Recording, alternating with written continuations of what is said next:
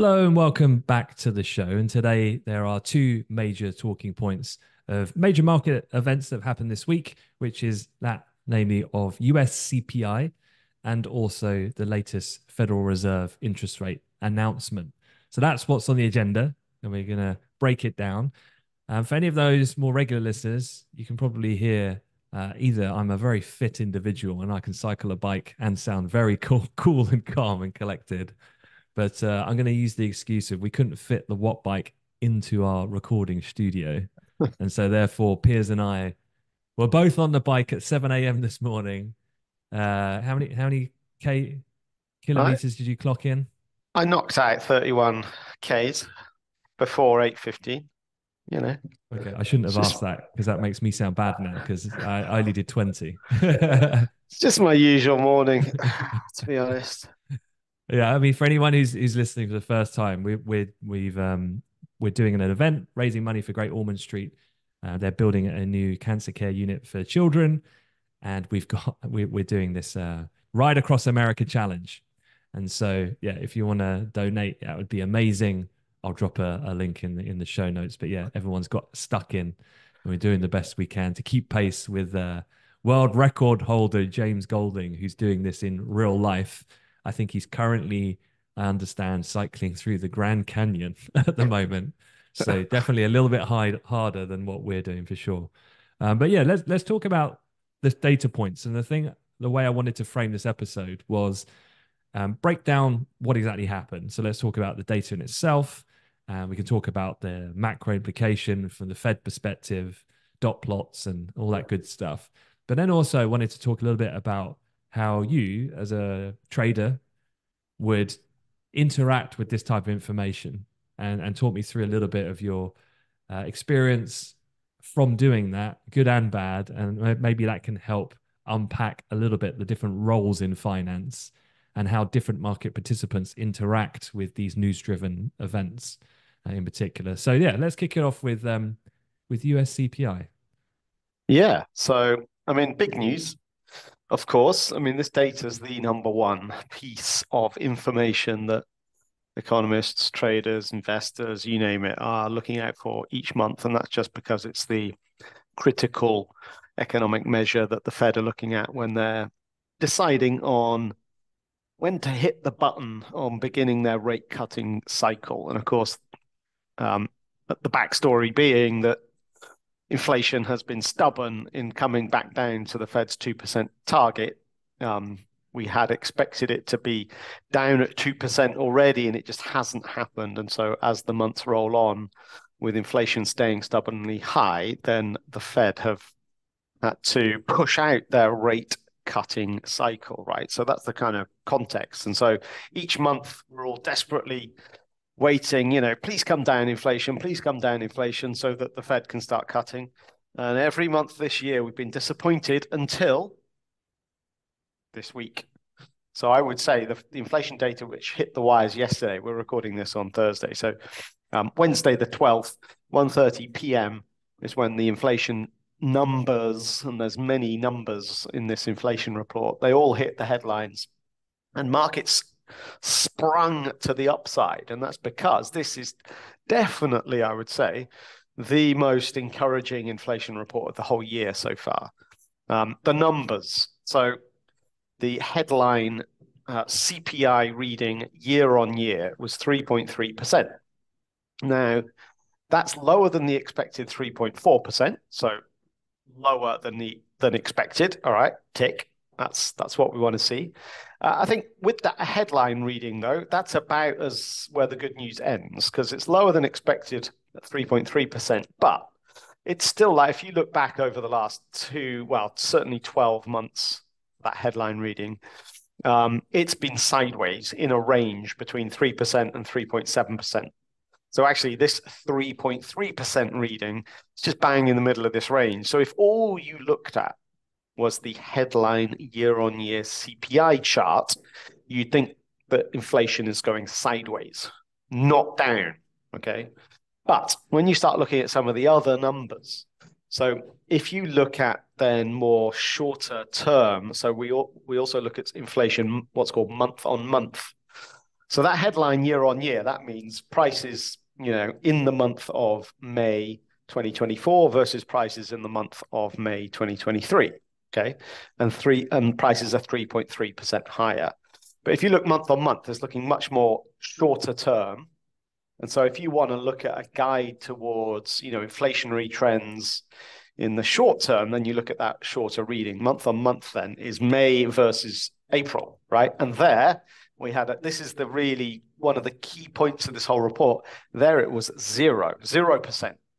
So no inflation. So actually prices in May were the same as they were in April.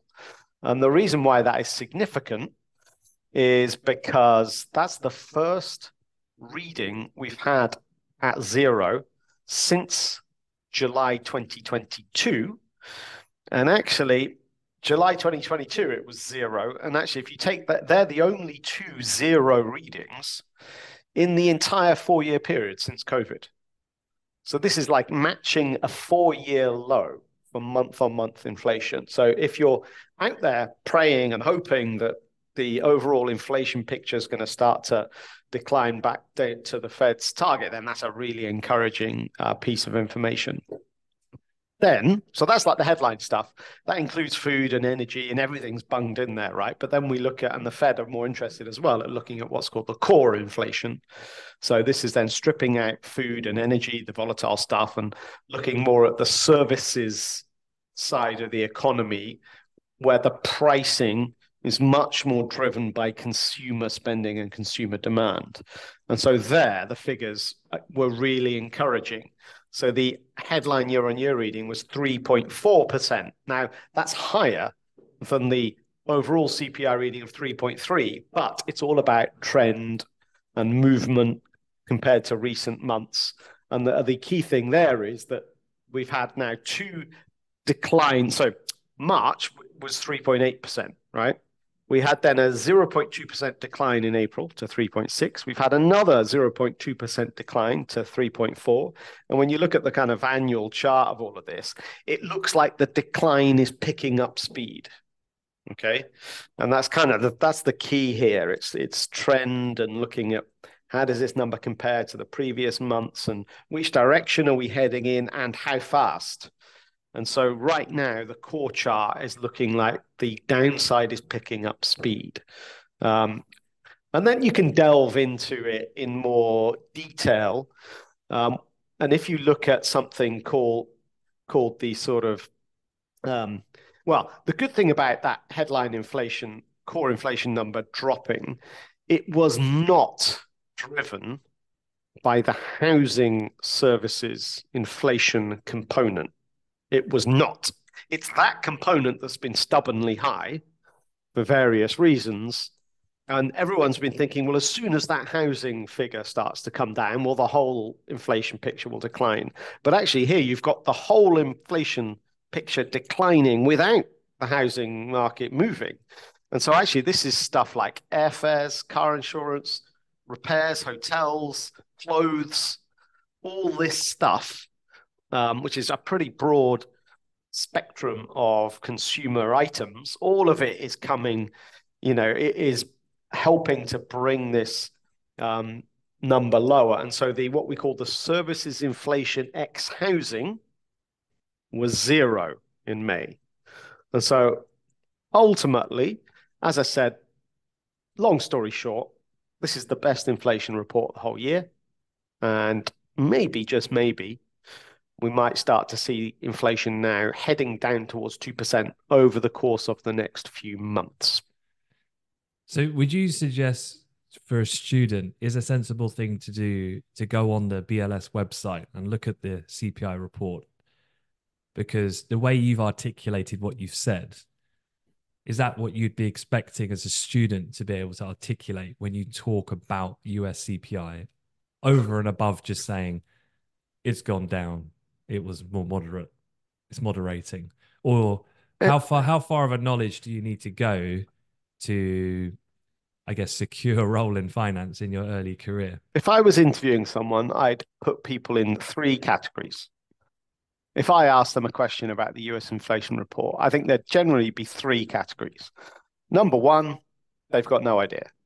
Oh, what? There was inflation data? Okay, I didn't know, sorry. Okay. They're not hired for sure. Number two, it's right. Yes, I saw that inflation dropped and it seemed to be a really positive thing for markets, right? That's superficial.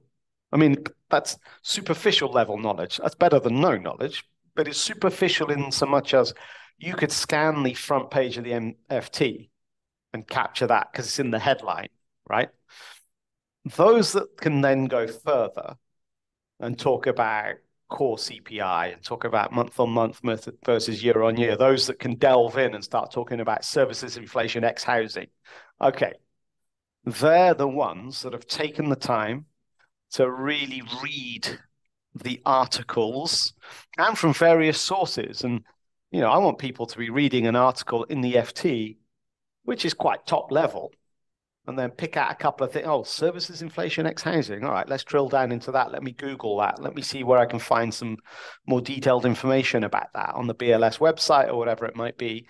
Then they're the candidates, right, that are able to demonstrate that they're fascinated by this stuff.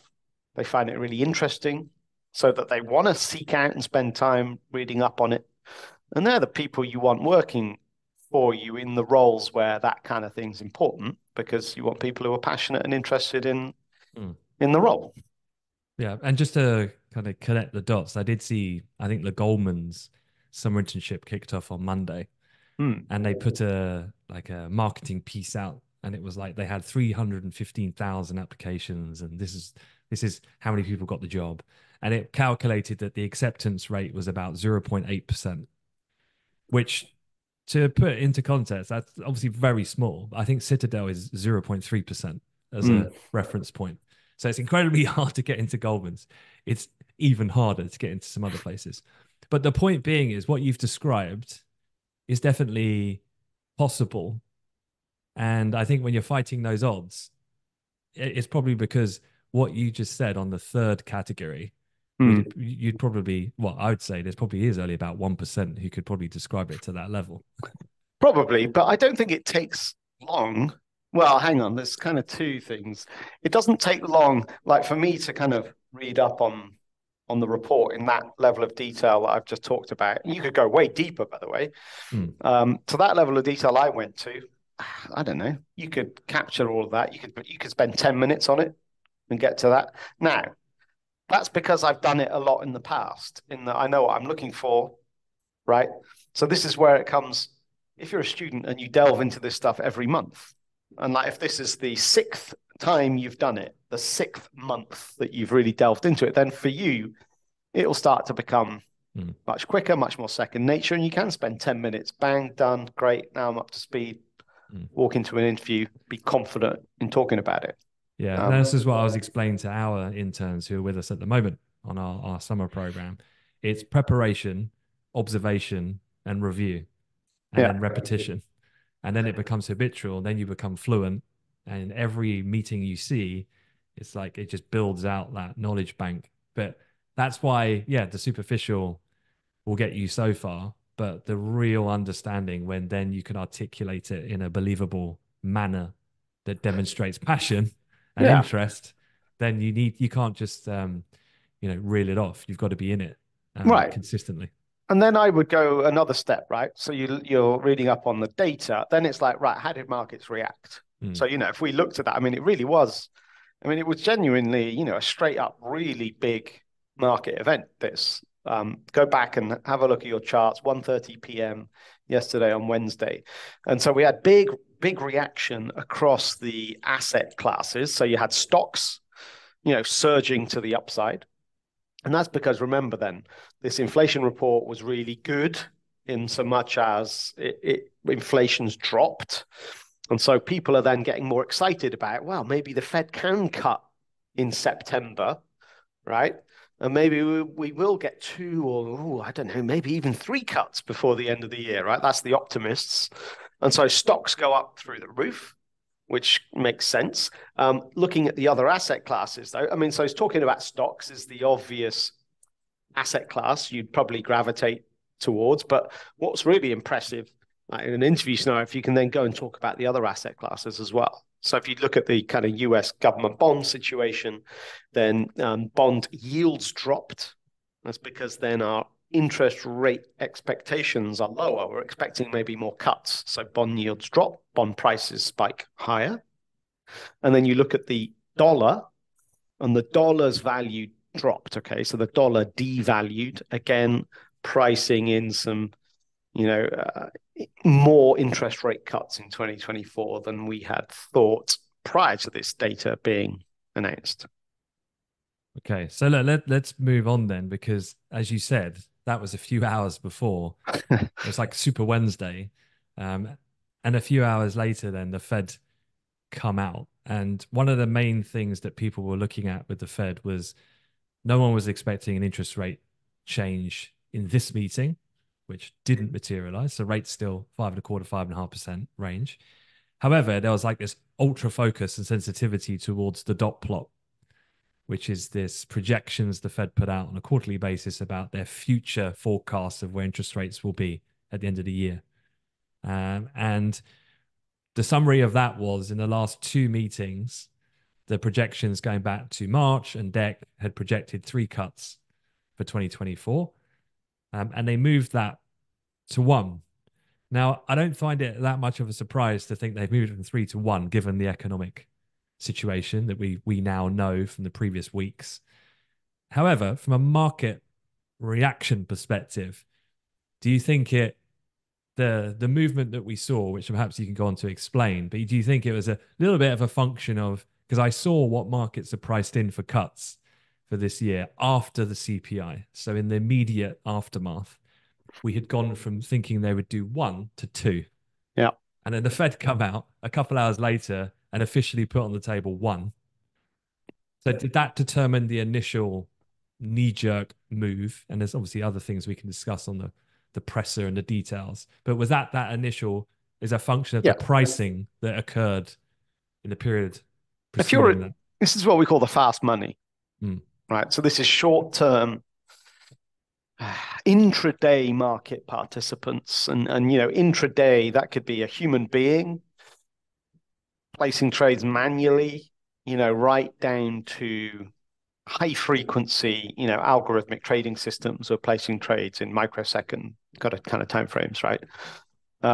So there you got people that aren't looking, or they're not thinking about medium to long term. They're not, the mindset is not, when will the Fed actually start cutting?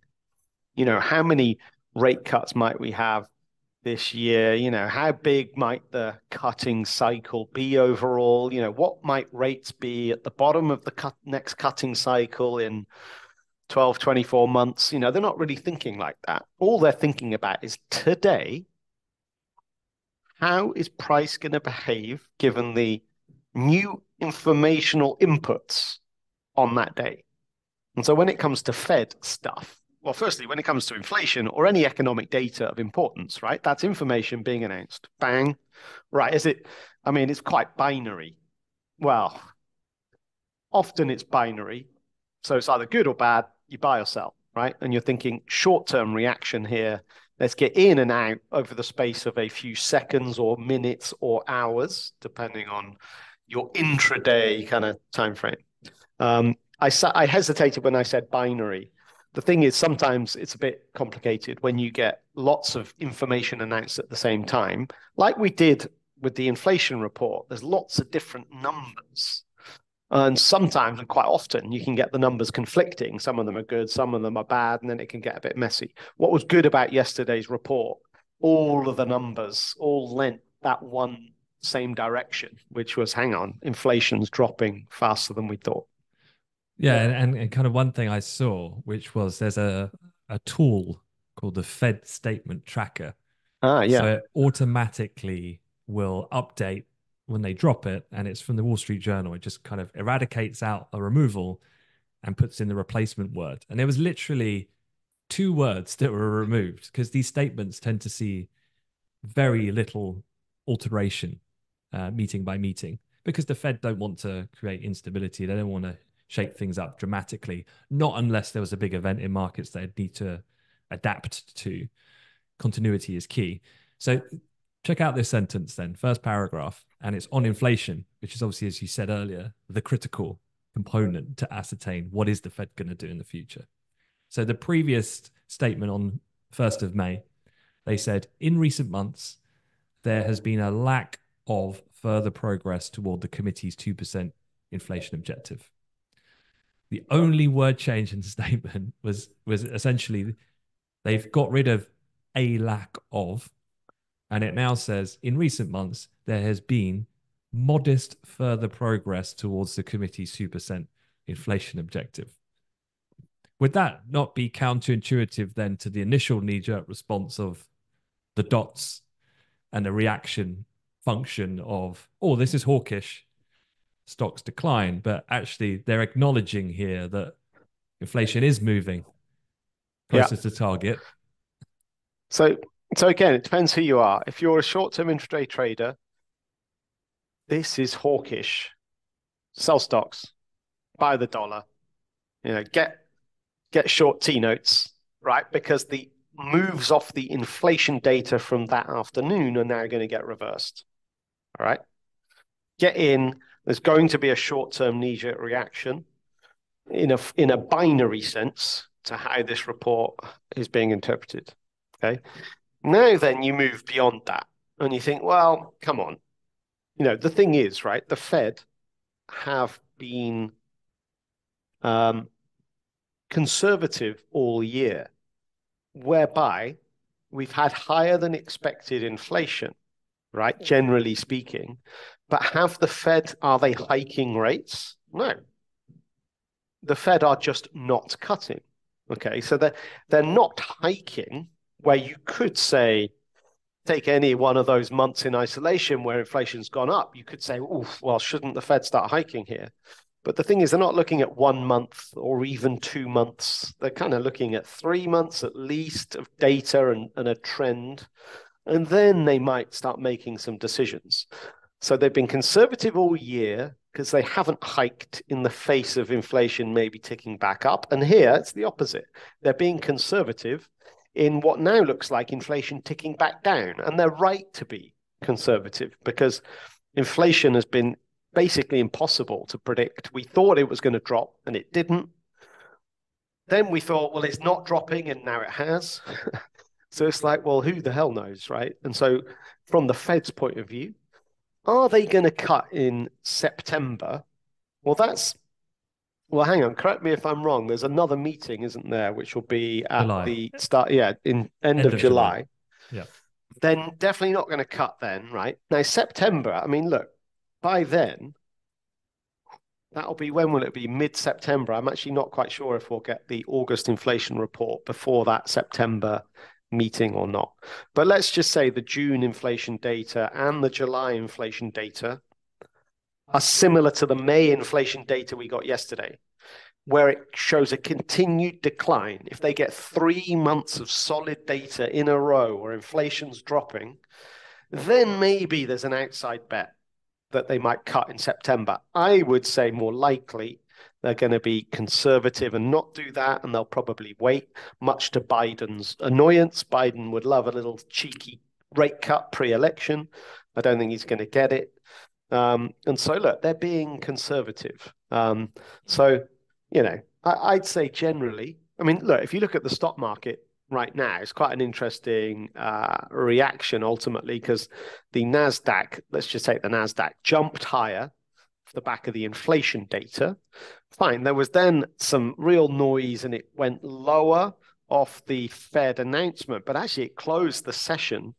And actually overnight, I should say really sorry, in overnight trade, it's now higher than it was. It's higher than yesterday's high.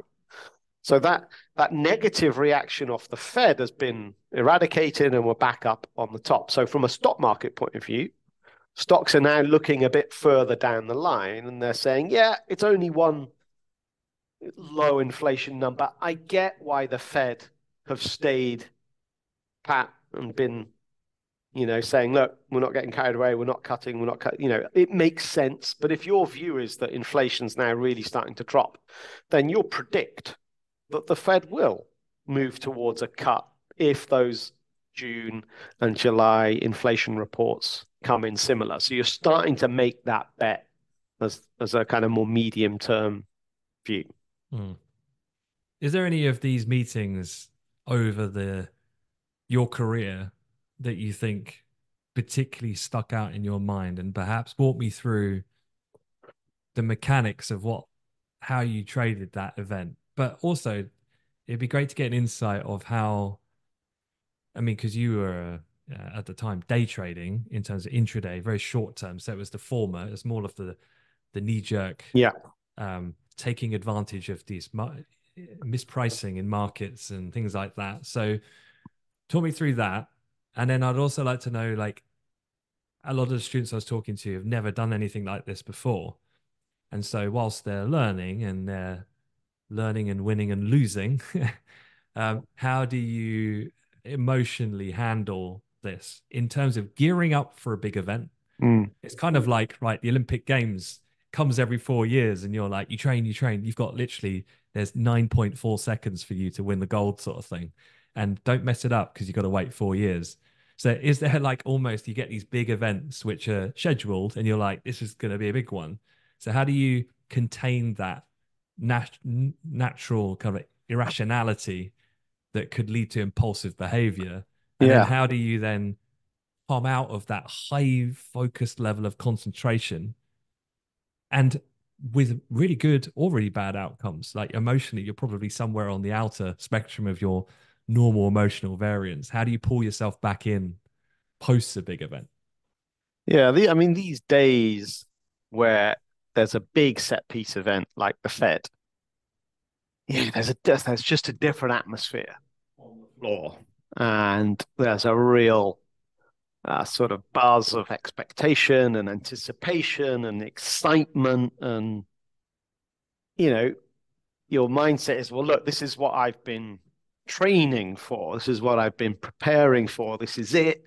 This is the moment. I wouldn't quite say it's like the Olympics because the Fed's every 6 weeks, right? So it's more like, I would call it more like I don't know, just using sporting analogies still. It might be that, it's an important, it's like a top of the table clash, or, if you're talking Premier League here, if you're Man City, then right, it's a game against one of your rivals, the other kind of top four clubs, which comes along maybe every 6 weeks, right? And it's that one where it's really key. The pressure's on, the expectation is high. Your personal desire is, right, this should be a big event. This should or could lead to a lot of market movement. That means if I'm on it, I can perform at a really high level here. And when you're thinking very personally about your P&L, you're thinking, right, I could make a big chunk of my monthly P&L off this one event. I mean, if you got a really good meeting, you could easily make half of your month's P&L in that one session. So when you're going into that session, your personal expectations are very high. You're hoping it's going to be a really big one, right? Now, that's super dangerous because if you allow your hope to override, then naturally your brain will have bias and it will naturally, I would say, take the information that gets announced. And because you're hoping for it to be sensational and really unexpected and it's going to drive a big market movement, you might have a bias towards the parts of the information that are different and a bit more unexpected. And you might latch onto those and you might kind of subconsciously ignore the information that actually that's what we thought was going to happen. You kind of discount that you're over aggressive and you're looking to trade a move that just isn't there. Now that's super dangerous because you can lose a lot of money in these events if you're trading it in a way that's in your head rather than in reality. So the best traders, you talk, and again, talking about sport analogies, but you talk about, athletes being in the zone, right? How can you perform at your absolute optimum when the pressure is also at its absolute peak. And because the pressure is at its peak, well, that's the hardest moment to perform, right? Talk me through. I want to know your routine because I Yeah. know there's usually a template that professional athletes will have. I want to know what was your routine? Um, I wouldn't really get involved with the banter and the chat on the floor. You know, everyone's buzzing around. Oh my God, yeah, what do you think's going to happen, right? That's where the kind of the emotional stuff bubbles up. I kind of would, I'd kind of stick to myself, sit at my desk, wouldn't really engage with that kind of stuff, and I'm just kind of right waiting. But then the real skill is when the information hits, because yeah, fine, your half of your brain's desperate, right? I want a big move and I want to make a big P&L. But you got to really be in the present where you've got to say, okay, what is the information? And then be quite very pragmatic about it. And I guess pragmatism is probably one of my strengths. So it's pragmatic about, right, that's the information. Okay, what am I going to do with that? And it's not that half of the brain that wishes there's going to be a big move. It's like, actually, well, take it on merit. Is that information surprising or not? In which direction?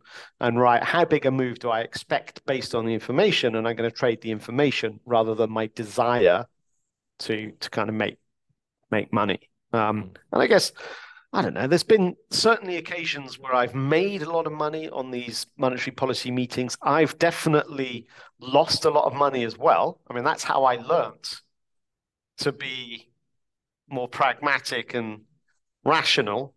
It came from painful events where I allowed the emotional side to override and got slapped down.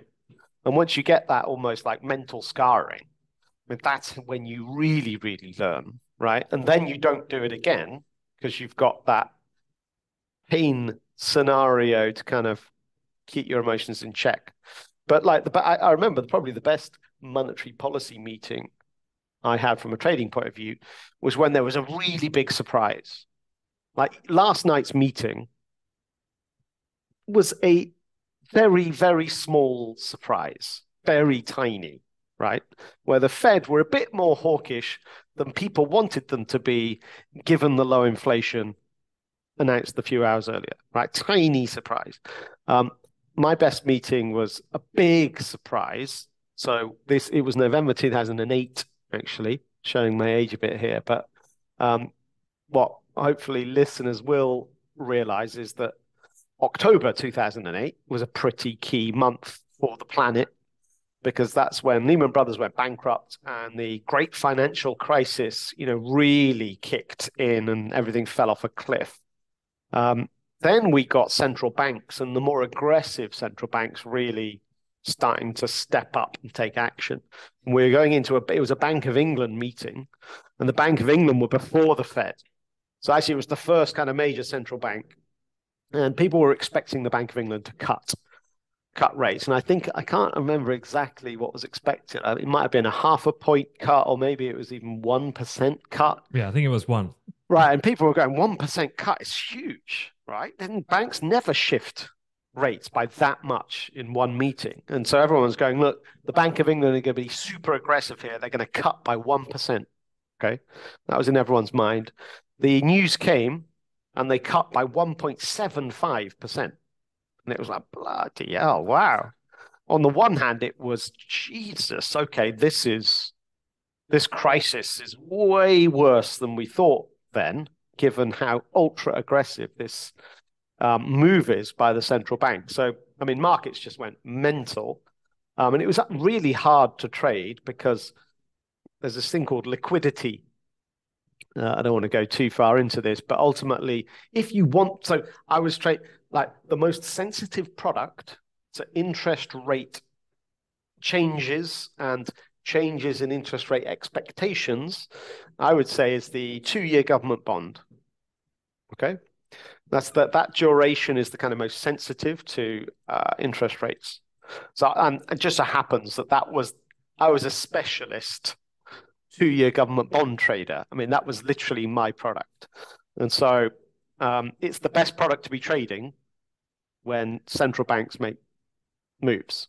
So, but so here, if they cut by more, then fine. Yields are going to go down by more, prices are going to go up. So I wanted to buy, right? Now that's fine. You want to buy, but to buy, you need a seller. There has to be a counterparty.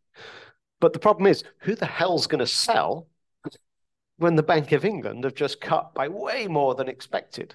So therein lies your problem. Now, I would put this down as my probably one of my literally best ever trades, because there was nothing, there was no liquidity on the sell side of the book. So we would sit with our screens and we'd have the entire, well, obviously the height of your computer screen allows visibility on a certain portion of the order book.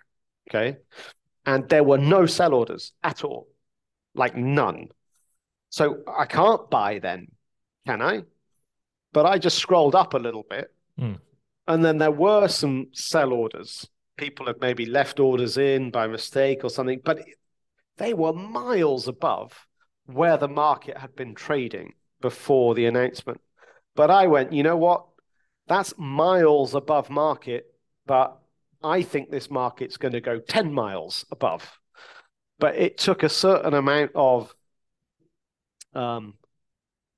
confidence, maybe a bit of bravery, to go, you know, I'm going to lift your offer a mile above market because I think it's going 10 miles. But it was aggressive. So I bought it. I took out all the orders on a portion of the order book and got a big size on. Actually, it wasn't that big, so there wasn't much liquidity. But then it went 4 times. And then I got out and it was a great trade. So it took a rational judgment, but then I think most people wouldn't have executed it because you needed to buy way above where the market was previously trading. And I think that's the best part of the trade from when I self-analyze it back. How do you decompress after that? So you are with the other people on the floor. Some people would have lost money. Some people would have made some money. You've then got so there's the peer group, but then there's the management structure looking at you as well, and they know your P&L quite clearly. And then you leave that trading floor and you go home. Yeah. So talk me through the floor first, and then the home. How do you to kind of first of all, how did you feel immediately after that situation? Is it like a feeling of cool and calm because that's exactly what I thought would happen, it's happened? Or is it more you feel that euphoria and then you control it?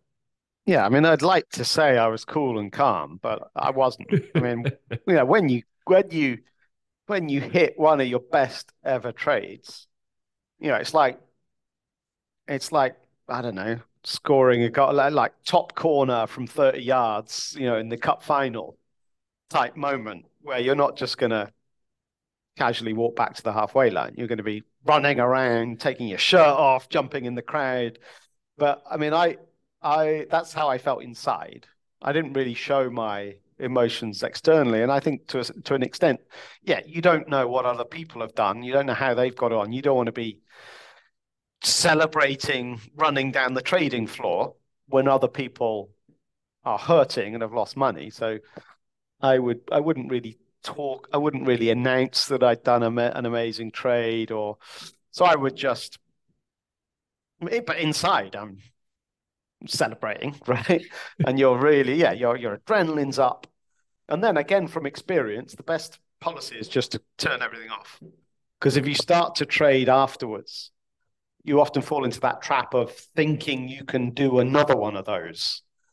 You know, then your expectations become wildly, you know, beyond reality. That one single trade in the moment was the trade. If you expect another trade of another same size again, forget it, because markets then start to calm down, can often get very noisy, and you can often lose half of the money you've made if you carry on trying. So one trade in, out, done, switch it off. Then there might be a couple of other people who have nailed it as well. So then you're like, all right, let's get out of the office and go and debrief over a, you know, Cold beverage. cold beverage or two. And then you'd be joined by those probably later that got it wrong, and they're kind of more drowning their sorrows. But yeah, it's certainly internally you're really buzzing, and so it's And then good. how do you manage because a lot of the jobs in finance, you close a big funding round, you execute a deal, you win a tender, or you do a trade, or so how do you manage that relationship then at home when you get home? I mean, a natural reaction you would imagine in a human relationship is to go, "Oh, I had this amazing news to tell you. Like today was," but then, I mean, trading. I'm surely that doesn't compute on most Yeah, with most people. yeah, that's it. I think it's hard to relate if you're not, you know, if you're not a trader. I think it's really difficult to relate to what it's like emotionally when it's good and when it's bad. Um, but you can measure it in terms that are understandable. In that, that was my best ever day, or my one of my best ever days. And like when you've been trading, I think by that point I've been trading for 6 years. And so if it was one of my best ever days, in six years, that's like 2,000 days, right? Then obviously that gives some sense of the magnitude of it. But then, you know, uh, I had a 20-month-old daughter, and she just needed a nappy changing. So that's what she thought about it, you know. So I think you kind of get grounded pretty rapidly, I So would that say. so yeah. Okay. So you're saying that the key to success is have a little human around to be the ultimate distraction, Well, that and is then everything definitely else right. pales in significance to raising a child. That's right. Well, yeah, I can only sympathize with that. I'm just doing my bit for the UK birth rate. Come on, guys. Okay, cool. Well, look, great to get a bit of a bit of inside the head of Piers Curran, and it's always good to hear these things because I think you don't hear about this sort of stuff a great deal. And perhaps if you want to hear more of that on the show, I mean, it doesn't have to be from Piers always. I'm sure I've got a few tales to tell, and we can get other people on similar who've had experience in different industries. Then yeah, if you find it useful, let us know. Drop a comment. Um, Certainly on Spotify, I know there's that option. But yeah, otherwise we'll wrap it up there. Thank you, Piers. So hopefully that was an interesting episode to just get under the bonnet a little bit about data, how it works, and how it would be traded in reality. And we will see you next week. Thank you very much. Thanks a lot. See you later.